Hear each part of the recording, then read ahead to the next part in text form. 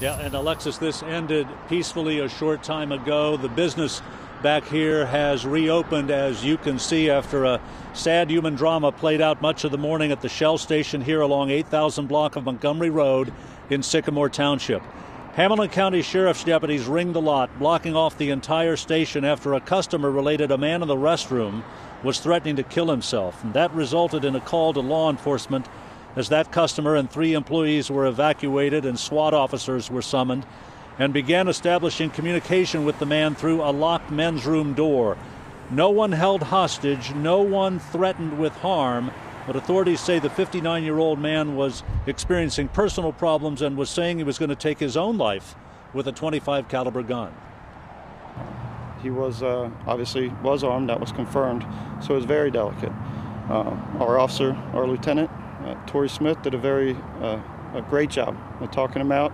Took his time. As I said, it took over 2 hours of speaking with him. Got a rapport with the subject and had him come out peacefully, which is obviously the best possible outcome.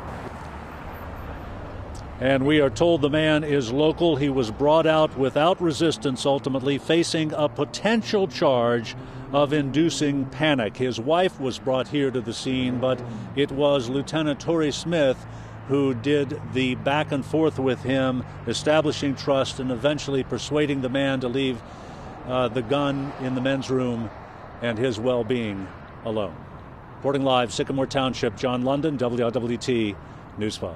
John, thank you for that report. In that last report, the man was being interviewed by investigators to determine what services might be available to him.